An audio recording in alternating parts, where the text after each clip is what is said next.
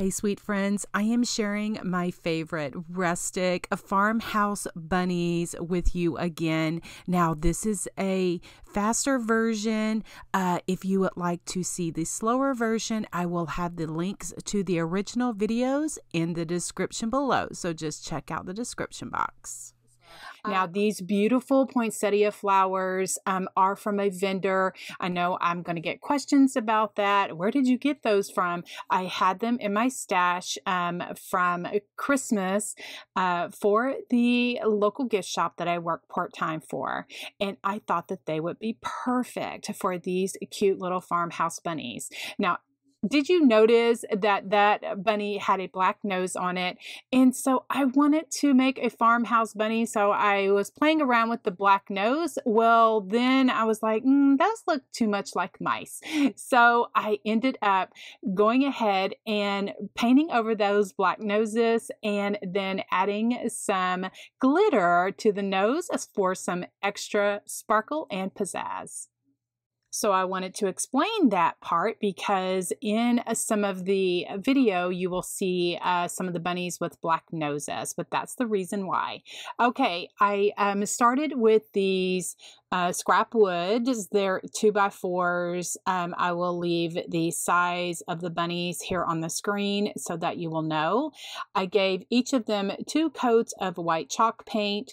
Then now I am going around the sides, doing some shading with my gray paint, and starting out I just dip half of my brush in paint, half of my brush in water, blend it on a paper towel, then I go around it and I give the shading like that. Now, since these were rustic farmhouse bunnies, I did a layer of gray, then I go back over it and give a layer of the brown because I like the combination of both of those for my rustic farmhouse little things here. And so anyway, for the cheeks, I like my cheeks to be more rectangle up and down. So I'm just using a stencil brush and stippling on some cheeks. And then I'll go back over and just give some white shading and also shade around the cheeks and make the eyes and just make everything so cute and fun.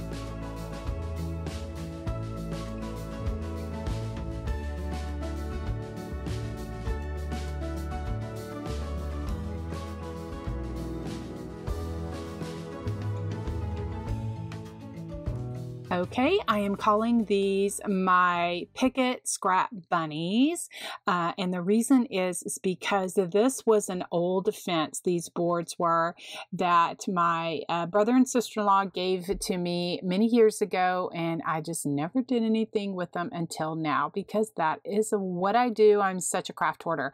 Anyway, so these boards were the long pickets. They were like, you know, for a fence.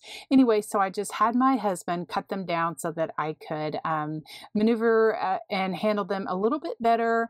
And so what I did is I gave each of them 2 coats of white chalk paint.